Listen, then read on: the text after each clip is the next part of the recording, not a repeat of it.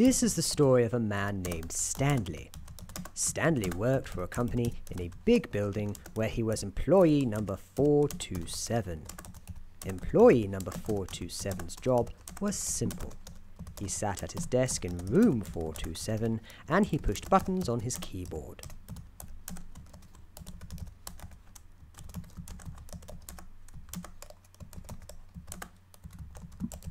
Orders came to him through a monitor on his desk, telling him what buttons to push, how long to push them, and in what order. This is what employee 427 did every day, of every month, of every year. And although others might have considered it soul-breaking, Stanley relished every moment that the orders came in, as though he had been made exactly for this job. And Stanley was happy.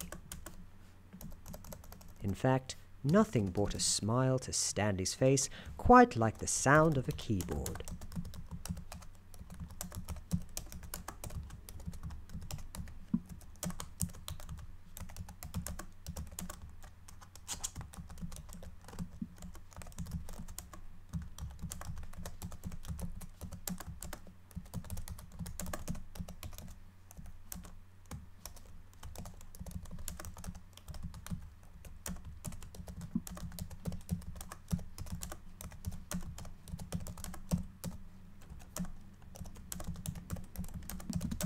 In these moments where Stanley could be safe and secluded in his office, merrily typing away, life was perfect.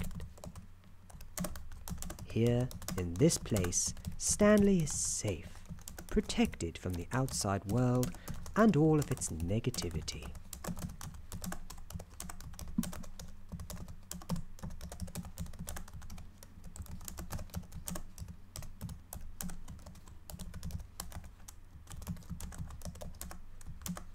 While completing his daily tasks, Stanley felt no anxiety or stress. No depression weighed him down. By fulfilling his assigned role within the company, Stanley felt whole, as though he was at peace with the world and all its various idiosyncrasies.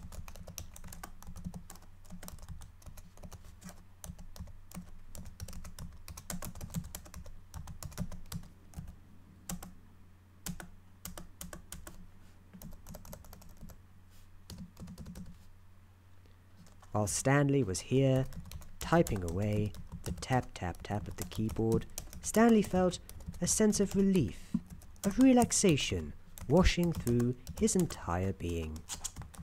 Whereas other people might consider this annoying or hard work, Stanley thought nothing better than sitting at his desk, merrily tapping away.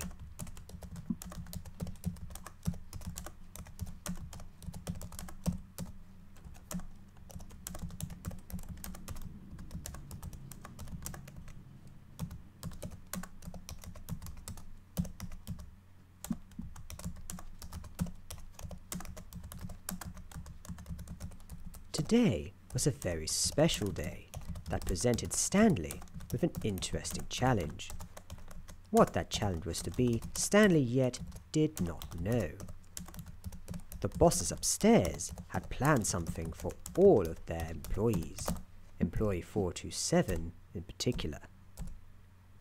The boffins down in IT had introduced a new program into the computer system. Stanley would spend the day learning how to process, integrate, and input the new streams of information. Look at him go. Writing, reading, deciphering, all with the determined grace of Employee of the Month, maybe even Employee of the Year. That accomplishment would make Stanley very, very happy.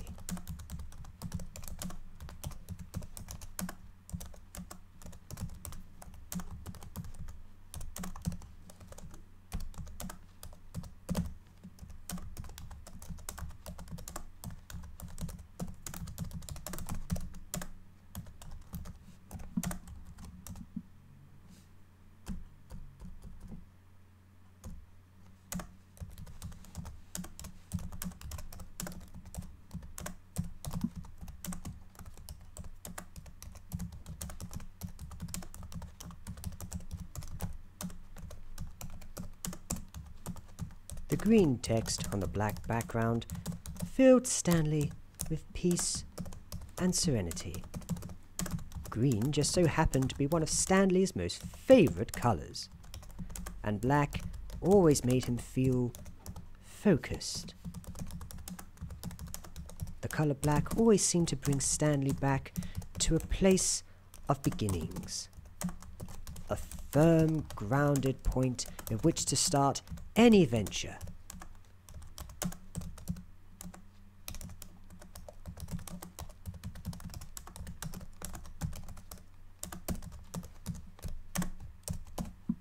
The random streams of code may have seemed confusing to many others, and indeed, even myself. But to Stanley, it was as familiar as the back of his own hand. Stanley navigated the new program with ease. So far, although it was new and inventive, Stanley found he had no particular problems in acclimatizing to the new subroutines that were set before him.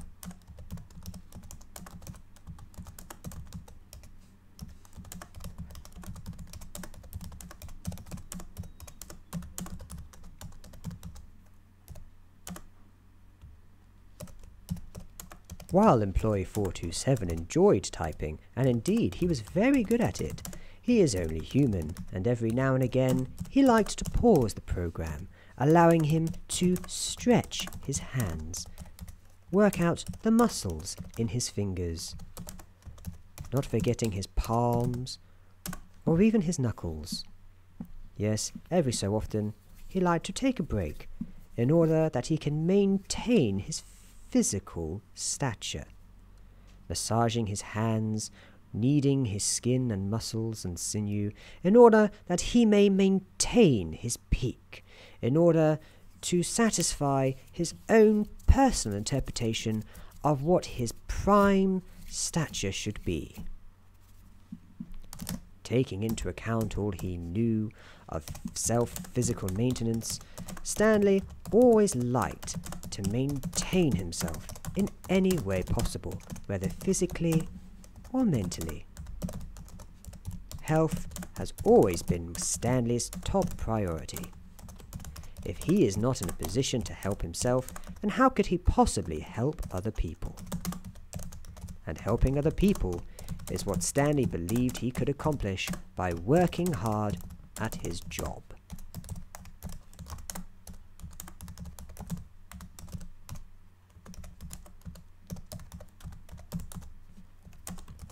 Ooh, careful Stanley, you nearly missed a keystroke there. If Stanley missed as even one particular digit, who knows what might happen? Perhaps all the bananas will suddenly turn blue all at the same time. Maybe the printer will start printing pictures of monkeys.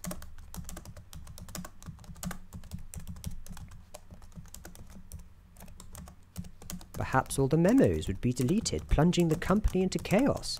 We wouldn't want that now, would we, Stanley?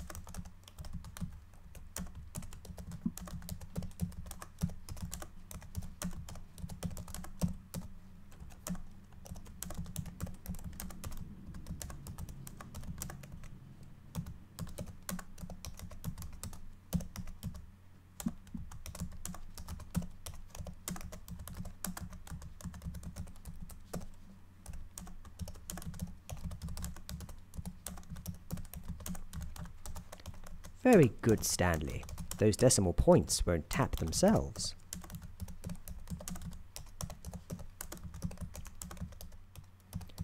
Reels and reels and reels and reels and reels of information flashed across Stanley's eyes.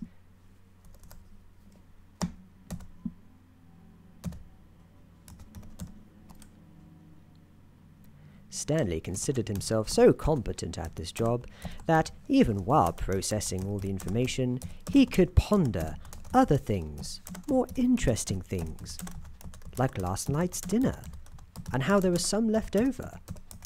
A couple of delicious morsels tucked safely away in a Tupperware in his fridge, in his kitchen, in his home, waiting to be eaten for him at the end of the workday.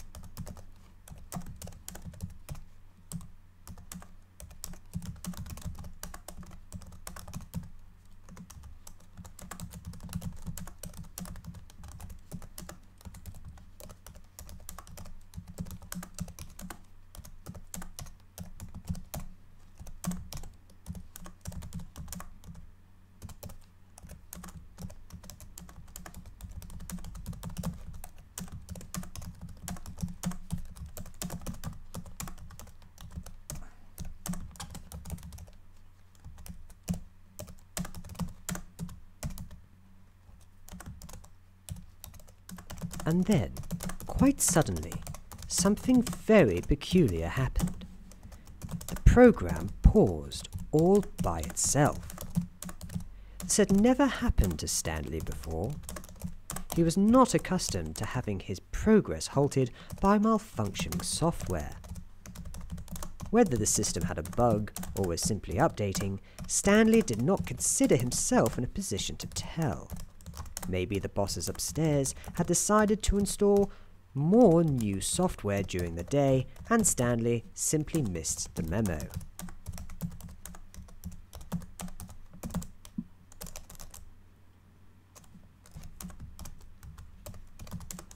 Stanley, or rather employee 427, always keen to observe the rules and morals of the company, knew that he should not interfere with the program in play.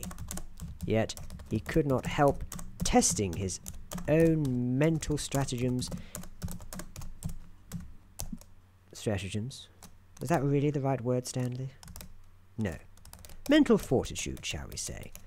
Mental dexterity, even, may be better for the situation at hand. Stanley couldn't help but test his mental dexterity in attempting to get the program to continue on his own personal computer. He tried a keystroke, and then another keystroke, and another, and another. He went so far as to attempt a couple of different keystrokes, even so daring as to try combinations of different keys in certain orders in attempt to unfreeze the screen before him. And yet, no matter how many combinations Stanley tried, and tried, and tried, it was all to no avail. Are you done yet, Stanley? No? My, Stanley is indeed determined. I don't think it's going to work, Stanley. After trying for so long, Stanley decided to stop and let the program run its course. I said, after attempting all he knew, Stanley decided to stop interfering with things he didn't understand and let the program run its course.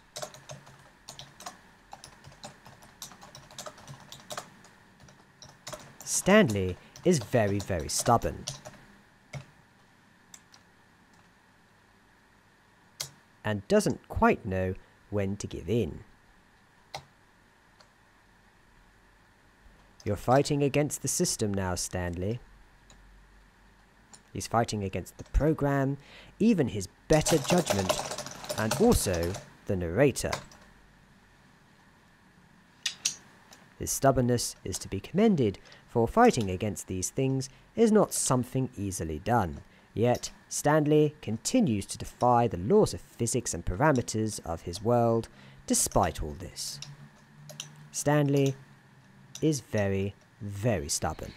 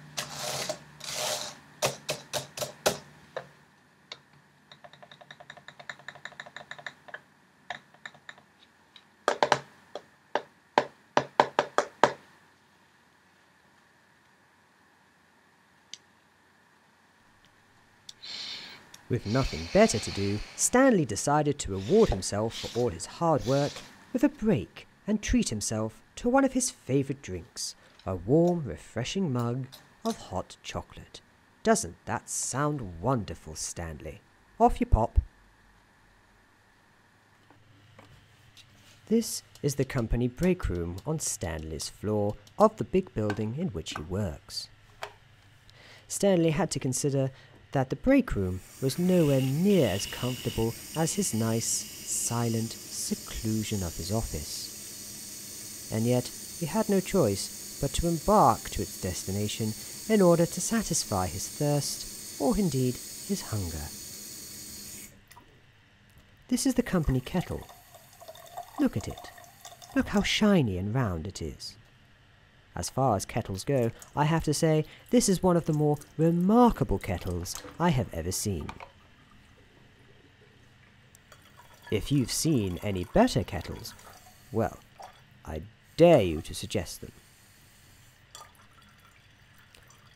I doubt anyone has ever seen a more remarkable kettle as the one currently in Stanley's hand. I doubt even you could think or suggest or comment on an even more spectacular kettle such as this one.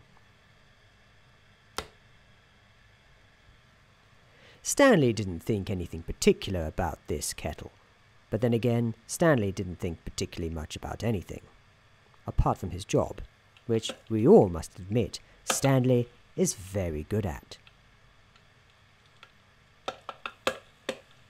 Stanley waited patiently for the kettle to boil.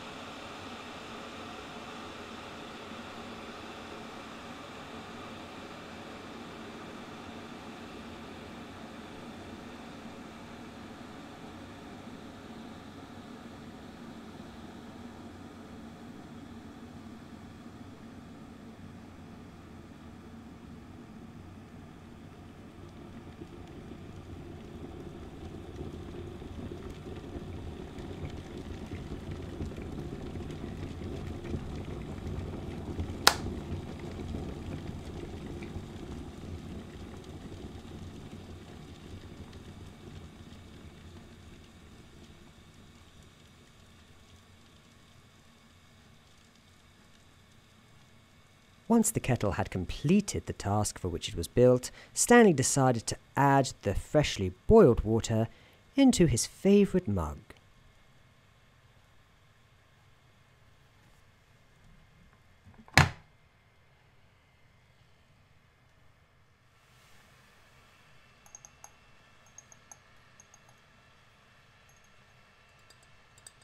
This is Stanley's favourite mug. The girl on the front is Alice in Wonderland, one of Stanley's favourite books. Stanley spends many an afternoon lost in his imagination and in the wonderful world of reading. When Stanley saw this mug in an old china shop, he could not help but feel an affinity for the crockery, and purchased it forthwith. Since then he has taken it everywhere he goes, always ever ready for a warm beverage. When Stanley poured the hot water into the mug, steam rose joyfully from the bottom. Stanley loved chocolate in all of its forms, whether it was warm hot chocolate, dark chocolate, even white chocolate took his fancy.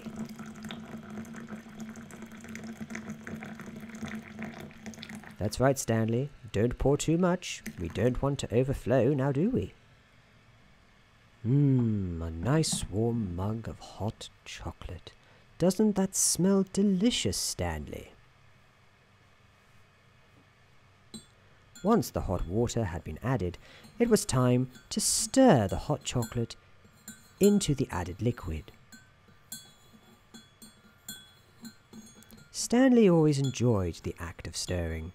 Such a simple, repetitive task put him at ease, and seemed to wash away all the daily stresses that had burdened him since the morning. You stir that hot chocolate good now, Stanley. We don't want any powder drifting on the bottom.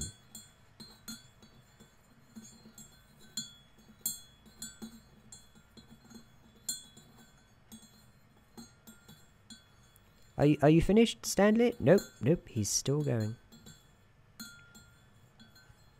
That's right, Stanley, you stir that mug like that mug has never been stirred before. You can do it, Stanley. That's right, stay positive. You will have that hot chocolate, and it will be the best drink you have ever had.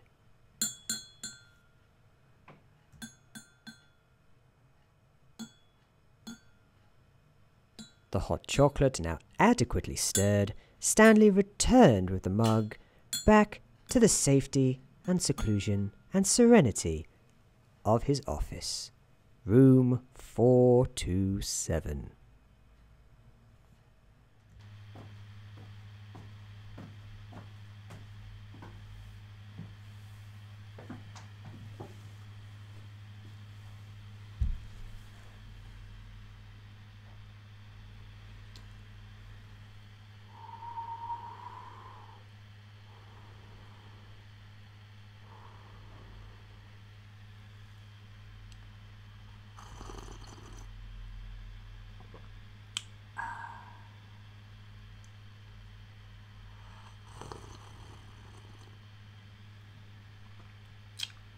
Back in his office, Stanley found that the computer was still hard at work, attempting to complete any task it was currently undertaking.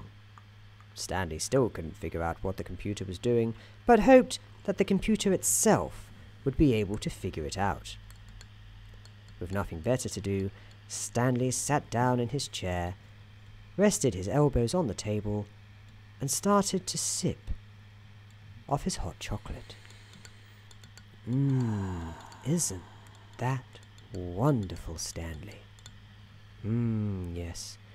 The warm liquid inside his mouth, coursing down his throat into his body, filling him with warmth, spreading from his center out through his entire being, relaxing his muscles, easing the tension he often held in his shoulders. Yes, with every sip, Stanley felt more and more content with his place in the world.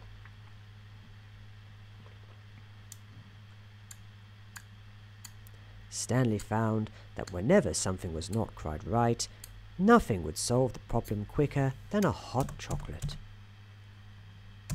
He was amazed that politicians had not yet tried this tactic. He felt that if more people in government partook of hot chocolate, the world would be a happier place, where people would smile all the time, and flowers would bloom all throughout the year, even in the coldest of winters. Even though these assumptions had no basis in fact, this is what Stanley believed, and he believed it with verve and vigor.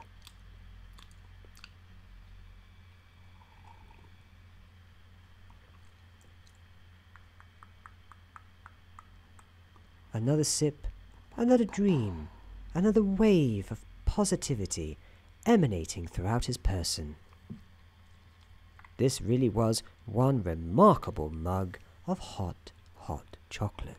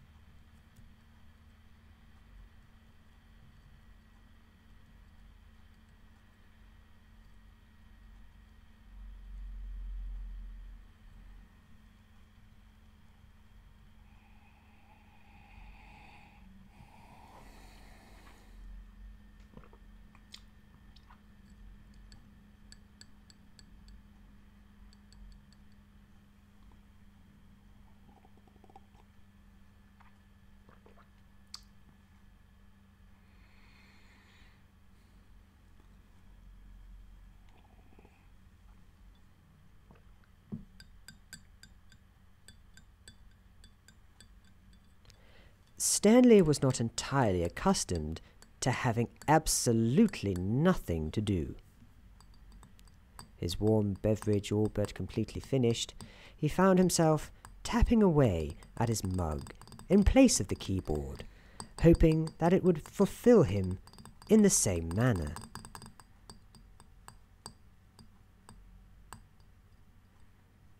What do you think, Stanley? Is tapping away at the mug fulfilling? I have to say, the sound certainly puts me at ease. Do you feel that, Stanley? A tingling sensation, starting at the base of your spine, travelling down your back, and perhaps tingling outwards, down your arms, along your rib cage, down through your legs, all throughout your body to the tips of your toes. Do you feel it, Stanley? No? Probably just me then.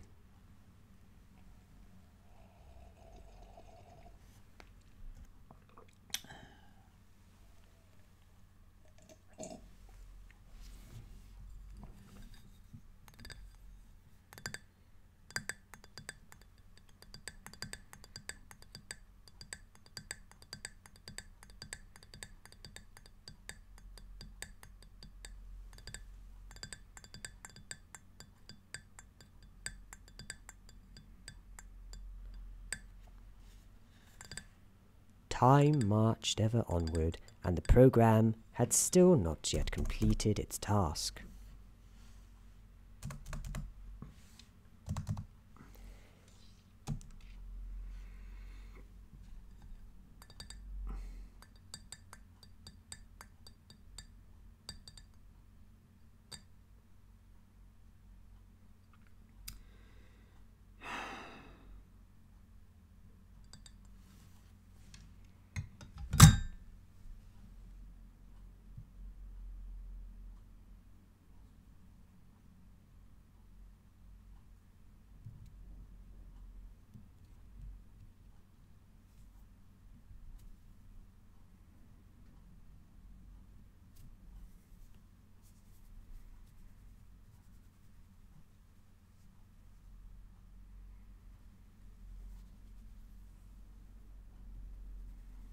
In a wave of confusion and uncertainty, Stanley decided that it wasn't his place to worry about this program, and that it was more than capable of running its own course.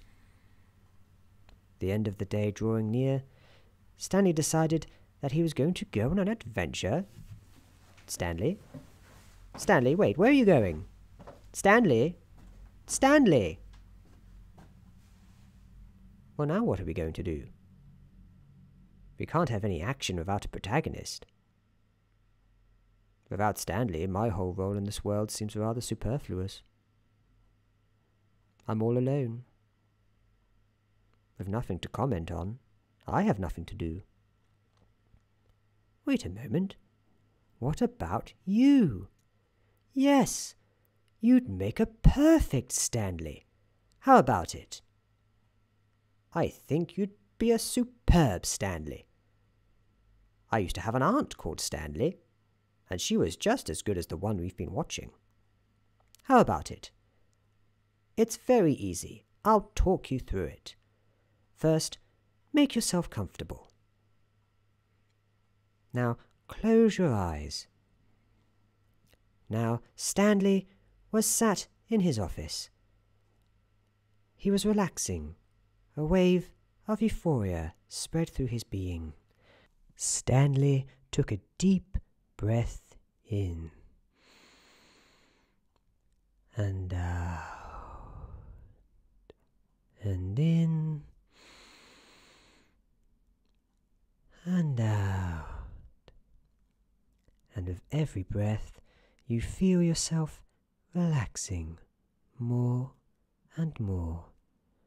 Your body easing of all that unnecessary tension. You become so relaxed, you feel yourself drift on a wave of pleasure. Sleep slowly coming over you.